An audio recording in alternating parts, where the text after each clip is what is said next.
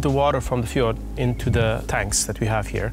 And then in the tanks we have 6 compartments, and in each of the compartments we have radiators made of stainless steel.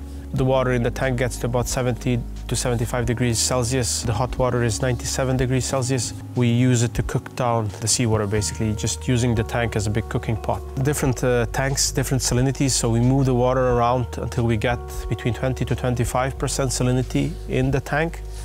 And just for comparison, the sea is only 3.5% to 3.7% salinity, depending on the time of the year. So we cook the water down, as I said, to 20 to 25 in the tanks, and then the water is ready to be moved from the tanks into the next stage of the process, which is the pan room. The salt pans are filled up with this 20 or 25% salinity brine, and then we cook the water further until it reaches 28%. At that point, the water gets saturated with salt crystals. They form on the surface as flakes, and as they get heavy, they sink to the bottom of the pans, and then we harvest them 2 times a day, once in the morning, once in the afternoon. Drain it, dry it, mix it or package it with the different flavors that we have.